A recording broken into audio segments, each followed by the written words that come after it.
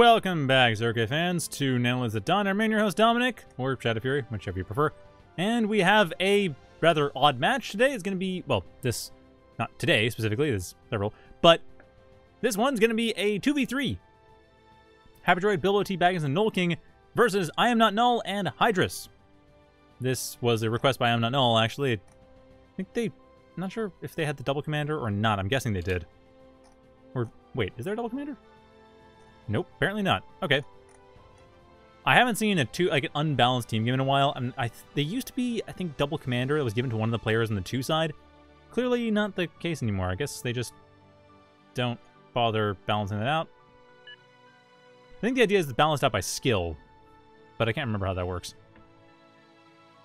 Like, the idea, I think, is that, like, you could have a bunch of bad players in one team, or a bunch of not as good players in one team and a bunch of really good players in the other, and the team with the really good players has one fewer player. I mean, it's even, I suppose. Anyway, I'm just going for the Rover Assembly. Well, Jumpbot is I'm Not Null's choice, while happydroid with the Tank Factory, BilboTBaggins with the Spider Factory, and GnollKing with the Rover Factory. I don't understand the motivation for spiders, but I'm curious what's going to happen there. I mean, this isn't a very cliffy map, but you could theoretically put spiders up on top of this hill here that I could find some purchase. I mean, you could put crabs on top of here and defend the middle areas. There are options. A little unusual, but there are options. Anyway, first engagement here coming in, and Hydris having a bit of a hard time. Like, surprisingly a hard time, actually. They're finding a bit of damage, but yeah, it's just, unfortunately, you can't really do that much against the welders, honestly. Like, you just come in with the Scorchers, and then they die. Because welders are very powerful. Like, on the other hand, GnollKing should have a lot more success. Should be able to get rid of this metal extractor. Maybe get rid of the factory. Oh, if they're really lucky, they could actually run around and get rid of the factory. If they think it through. But they don't know what's around. It's kind of oftentimes how things tend to go. But at the same time, Hydris' commander is just prepped. But hey, GnollKing got rid of one of them. And if they're careful and avoid that Lotus, they might have a chance, but no, they're not avoiding the Lotus. Not even going past. Bit of a shame. That was a dead Jumpbot factory, or at least dead a couple extra. Well, okay, maybe not. The Constable would have stopped that. Would have slowed it down a bit, and then other things would have killed it. So I guess maybe one more metal extractor. Wouldn't have been a bad idea. Would have been better than trying to go for the Lotus, but oh well. Anyway, at this point, the Team Exxon is, well, they're holding on pretty well. Southwest does have a stronger economy right off the bat, though. I mean, happydroid being extremely aggressive with their expansion, but quite frankly, they can afford it. I mean, they've got the welders. They can push forward with that. Those have done a fine job defending thus far. And when they don't have the welders working for them, they have the Kodachis. So they've got a lot of options. And GnollKing is doing a fine job just making sure that Hydris cannot get in. So at this point, yeah, Southwest at the advantage for economy, even when you take out the commander, because the commander only adds 4 metal and 6 energy. Southwest is just expanding really aggressively. Now, Team Exxon is starting to build up. It's clear that Exxon is more concerned about getting the defenses up than they are about the economy. They're worried about the economy once they need to worry about the economy. Especially as they are getting the wind generators up. I don't know why they're being focused on, like, why wind generators? I don't understand. On this map. Like, okay, I get if you're building on top of the hills. That makes sense. But otherwise, I don't understand the logic, because that's, even then, it's only 0.3. It doesn't really make sense to me. Generally speaking, when you use wind generators, you're trying to get a better value than the solar plants, which does not happen when it's 0 to 2.5. That's, at best, even on average. Oh, FSC pointing out that the game was probably a custom match and thus didn't have the extra commander. That makes sense, because my understanding with matchmaking, at least, is that the team with 2 players, or team with fewer players, gets an extra commander. That's always been my understanding. So thanks for the clarification. I should check, actually. Yep, it was a custom match. Good call. Anyway, the point is, though, that either way, Southwest is actually kind of they're stalling a bit. Exxon has built up their expansions. Like I said before, they got their defenses up first. Not that there's particularly strong defenses. The Ogre would be able to punch through that, or the half-dozen Scorchers, either way. But it's still something. It's still a small deterrent. And more importantly, Exxon is starting to win the economy game. They need a bit more energy, which, again, I don't understand the logic behind the wind generators, but hey, they're hitting the average, so I guess that works for now. So at least when that gets built up, there's going to be something. But yeah, this is what I was talking about. The wind has died down completely. Thankfully, Hydris is on point with the solar collectors, but there needs to be more of them. I mean, hey, this is the worst it gets, so the wind picks up at all, and Exxon suddenly gets a load of energy. That's also why I prefer not to build wind on flat, low ground. Just side note. Anyway, there is that half-dozen Scorcher Assault, and is not working out. The fencers were quite in the way. I mean, at the very least, a few metal extractors do go down, and a constable goes down. That is good value. Now here comes the Ogre. This is where it's going to become much scarier. At least much scarier for Exxon. Probably going to lose... I don't think lose Monitor, lose the Fencer. They might kill the Ogre in the process, but quite frankly, that was worth it. Getting rid of a couple Scorchers on top of that, and with the Blitz to help out too. Ooh, but the Pyro will be stopping additional Scorchers from GnollKing, doing a proper flank, and getting into rep apart the rest of the metal extractors. This is still a game. Exxon is still... well, they're doing fine. But I mean, Southwest... actually, Southwest still has a reasonably strong force coming in here. The Ripper not distracting the Lotus long enough, but... distracted a little bit at least. It's not nothing. So with that opened up, Southwest could theoretically go with the follow-up force, hit these metal extractors, and take most, if not all, of the center. And at this point, happydroid is happily reclaiming. Thank you! Thank you for reclaiming. I know it's a meme at this point that I keep going on about reclaim, but it's important. And happydroid understands the importance of reclaim and is making sure to actually execute that reclaim. Good job, you! At this point, Southwest, though, is still kind of behind, honestly. Exxon has expanded around the edges, and Southwest pretty much hasn't. There's this buffer zone of metal extractors that hadn't been taken by either team. And the center is under some contest, so I mean, Exxon's going to lose a couple metal extractors here and there, but overall, it's fairly even. And Southwest is kind of relying on the reclaim, but again, they are going for it, so good on them. At this point, Southwest does have the center. Exxon does have their commander over the southeast side of the map, or one of their commanders. I'm not Null's commander. That leaves a bit of a secure path if they wanted to go for a flank at all. Though with the moderators, I do not see that. Maybe if they... maybe Pyros and such could go for a flank, or... well, no, I think they're pretty happy going straight forward. I mean, the moderator-fencer mix is going to make this Minotaur just forced to retreat. If it can. I mean, it's the one problem, it's slowed down, so retreating is not going to be the easiest thing to do. However, the bigger question is, what is Southwest going to do about the rest of the expansions here? Because, okay, they managed to deal some damage. They managed to get a lot of reclaim. That's good. But what are they going to do about these side expansions? The fact that they provide fire bases, they provide ways for Exxon to get their forces in. The answer is an Impaler. Get one of those on there, start ripping apart the expansions to the side, and make sure at least the south side is secure. The north side is, well, they're not going to be getting the north side anytime soon. It's going to require a fair amount of investment, but the south side is pretty well open at this point. Fortunately, it looks like the Impaler is having some trouble with radar. Yes, they are having some trouble with radar, Shadow. Or radar wobble, not Shadow. Bit of a shame there, so the Lotus not likely to go down anytime soon. At the same time, there's that Pyro I was talking about earlier. There's that flank I was talking about earlier, in fact. Going Pyro on the south side of the map, because why not? I mean, it's entirely defended by Exxon up until that midpoint, which is now completely open. And then trying to get into Exxon's base at all is not going to be easy. So overall, this is a very effective flank from Exxon. This is a very effective flank from I Am Not Null, specifically. And unfortunately, there wasn't a whole lot to stop that. I mean, the Blitz and Faraday coming in here at least provides a bit of fire support, a bit of defense. But they've already lost 3 metal extractors. Southwest is already kind of behind. The reclaim is starting to dry up, or at least the easily grabbed reclaim is starting to dry up. And Hydris making sure that that remains the case, though I will admit, happydroid doing a great job making sure that that's not going to last for long. Like, just get rid of the fencers. Kill it all. Moderators come in here? Okay, well, that's a bit harder. Actually, it's way harder because they're hard to hit. But the Impalers are already in, so the force composition is pretty smart for dealing with the moderators. I mean, they're quite mobile, but okay, I guess it's reasonably smart. Wolverines might work better. Or Tremors. I think Tremors actually, or Pillagers. Pillagers that splash. But, yeah, I would recommend going for Pillagers, honestly. I appreciate the sentiment with the Impalers, and when they work well. They just don't have splash damage, and they're not very accurate. Or Recluses! Hey! BilboTBaggins was wondering what they're going for with that Spider Factory, and indeed is Recluses another really good option for dealing with this rather sparse setup where you need to put artillery onto it. It's a good counter to that, just because they don't hit accurately in any one spot, but they do spread out enough that it's hard to move around to dodge them, and it's hard to make the radar wobble work in your favor. Unfortunately, it's also hard to keep a Minotaur alive with them being just pounded on by a bunch of fencers and a bunch of moderators. So, happydroid's still in a bit of an awkward position, but hey, to be honest, they've got half the map. Like, Southwest is doing great. Exxon's holding on quite nicely, but Southwest is doing a fine job ripping everything else apart here. They push forward to the Recluses, they should be able to get rid of the rest of the metal extractors.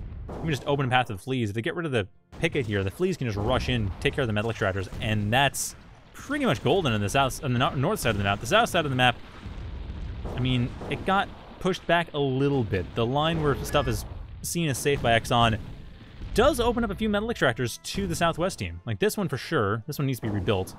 These ones over to the south, I think, are still a little bit, like, one of them's safe, the other one's in the picket line. I don't really want to cross the picket line. That would just be, that'd be scab behavior there. Don't want to do that. No one respects that. Breaking it down completely, though, could be an option. Again, those Faradays, I see that a lot, actually, especially on, like, gold to platinum level games, or whatever it is, and I think it's Supergiant to Neutron Star. I see those a lot, and I don't see them as much in high level games, but in lower and mid-level games, they come up quite frequently because they're effective. They're a force multiplier. And really useful defensively, too. So, yeah, I'm really happy to see them more often. It's a pain in the butt when you're actually fighting them because you walk in and you think you're all good, and then suddenly your forces stop moving because they've got EMP'd. But, you know, up until that point, it's pretty cool. When you're just watching it and seeing the Faradays being used as not just Lotus, Stardust, and Picket all day, then yeah, that's neat. It's surprised that BilboTBaggins isn't actually advancing, though. This will be a great time to put the Recluses, like, get the Recluses here, just fight move all the way across to here, and then, no, we're crying alive. Fight move all the way across to here, then you'll be good. Unfortunately, BilboTBaggins is not paying attention to that. And they got the economy set up and the production set up, so at the very least, they're helping that. But, man, they'd be able to get rid of the fencers, no problem. And they still are, but the Faraday's gone down first, which opens up the entire north side. Because, again, the Faraday is a very scary turret that is pretty much stopping Exxon in their tracks. Still, though, nice, very nice use of the Ravagers and Scorchers to stop the Pyros. May not be enough, but at the very least, it also opens up the fencers, so BilboTBaggins came in a little bit late, but it worked. And at the same time, the north side is being slowly but surely grabbed.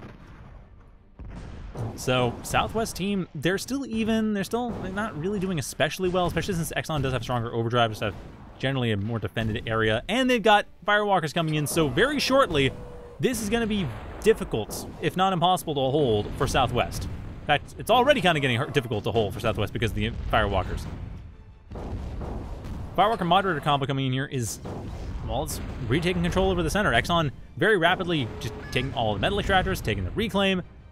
That's the kind of the big difference here is that we saw with the Southwest team, they took the metal in the middle, they grabbed some extractors, happydroid did some reclaiming, but there wasn't a whole lot, just the commander, that was it. And now we're seeing Exxon come in here, and all of a sudden it's just, they got 10 metal per second reclaim immediately, while just going through with Masons, getting everything. Yeah, there's the convicts, or the constables. Constables coming in here, exact opposite really. Constables coming in here with the reclaim, you got the Masons coming in here, building up defenses and metal extractors and the reclaim. Exxon is entirely on point with this, and of course they have more than enough caretakers to deal with this incoming metal. They have got what is this, 100? Yeah, there's 100 metal worth of build power in this area right here. So it's super easy to set that, to just build up from here, to use up all the metal. I mean, they're nowhere near. They're 30 metal per second away on reclaim from excessing, or even coming close to raising their metal to the point that it might excess. Southwest, on the other hand, they've got a reasonable amount of build power. BilboTBaggins got loads of build power, but that's it. The rest of them don't have very much, and that's a bit of a problem. Especially given that BilboTBaggins' forces, they're now coming in with the Recluses, but again, other than Crabs, there's not a whole lot of heavy forces that would be able to come in. They're worth that much caretaker. I kind of wish BilboTBaggins or one of the other two members of the team would start building caretakers around the other factories. You really even up the build power. Because at this point, that tank factory is the main thing. Like, Southwest has enough. They have enough. They can start building Cyclopses or Minotaurs, but possibly Cyclopses, either way, and build a bunch of them and really push through. And we're seeing a bit of that, and the Tremor as well coming in to try to help out. That's good. But the problem is that there's only 20 metal per second going into that factory, so it's not that efficient. But at the same time, there's How much metal? 10? Okay. 100 metal on caretakers alone. That's always kind of annoying. It's like, if you don't have the metal, don't go for the caretakers. I mean, I get, yeah, Exxon, they've got the power and the metal, and they might reclaim enough. That makes sense, but no, this is inefficient. Half of these should be on the other factories. For sure. Like, 4 on each factory would be perfect. They can just rapidly build anything you need. I mean, at this point, it's not like it's working out terribly for Southwest. They're able to keep their armies alive, and their attrition has been 5,000 metal better than their opponents. So, efficient, if nothing else. But at the same time, Exxon just reclaimed most of the metal in the center of the map. Pretty much everything that's left is going to be wrecked up by the tremor. So, the only real weakness here right now is that Southwest doesn't have as much they built with this, but even then, I think the army value is actually about even. Firewalkers, however, are going to be able to put a stop to the fleas, for sure. The Recluses, maybe. Recluses are a bit of a difficult thing, but again, they are still shorter range, so, you know, 570 versus 900. But again, there's the tremor coming in there. It might actually kill some of the Recluses. I'm not ooh, very close. Dangerously close. Not enough. But as it is, Exxon's still behind in terms of static metal. Southwest needs a lot more production near the factories that are actually building all these caretakers that are out of range of the factory that actually does stuff. Like, the only reason Southwest is accessing right now is because BilboTBaggins is not building anything, and they have all the caretakers. That's it. That is entirely it, and that's a bit of a shame, because Exxon might win this because of that one choice. Because otherwise, there's actually pretty good use of units here. I mean, I like the composition. I like the, you know, the use of the tanks up front, allowing the Impalers to get close, allowing the Tremors to get close. That's well done. There just aren't enough of them. Okay, why are you building storages? I feel like this is the thing someone was talking about in chat about the sort of habits that is really annoying for players to do, like building 10 caretakers and then building nothing, or building a bunch of storages. It's like, no, build caretakers near the other factories. I mean, it's clear that there's some... No, that's the rally point from the spider factory. Is going to help out this other factory. It's like, build workers, engineer something. Like, I don't know. This has got to be so aggravating for the Southwest team. Just BilboTBaggins has all of this money, all these caretakers, could be building loads and loads of weavers at the very least, and is letting it just sit. Like, the only reason they aren't accessing is because they have 8 storages, and they have like 4,000 metal storage available. That's still going to access really quickly, and that's not units. It could be so many units, but no, it's none. Nothing at all. All these units here that are being built, basically all there is 20, 30 metal per second, no, 40 metal per second being used. Could be way more. Oh, good, more caretakers here. I mean, granted, there's also nothing being built by happydroid right now, but there's the caretakers to build it, and I don't know why they aren't being built, because there's no reason not to. Like, seriously, there's zero reason not to build this up here. I should kind of point out here... No, these are... This one's close enough to help both, I think. But... No, I can't even tell. Just barely, I think. I'm not entirely sure. So I was about to say that the other team did have their factories a little bit closer for the caretakers to actually work. But no, the caretakers are pretty separate, too. But at least they're evenly spread. However, that being said, happydroid is starting to build up some forces, so Southwest shouldn't access too... No, this still accesses pretty quickly. GnollKing's on it, though. They got the caretakers. I don't know why BilboTBaggins isn't building stuff. Like, seriously, 24 Recluses would not go amiss right now, actually. Or 24 Hermits. Or 3 or 4 Crabs. All of those things would be really good options right now, and it would do great service to the team. Just build any one of them, really. It doesn't matter which. It's money that you have and your opponents kind of don't. Just go for it. Like, sure, that's only 3,000 metal right there. Or expect... I don't know what BilboTBaggins is doing. There's no nukes coming. It's 20 minutes into a 2v3. Nukes might happen, but it's not happening now.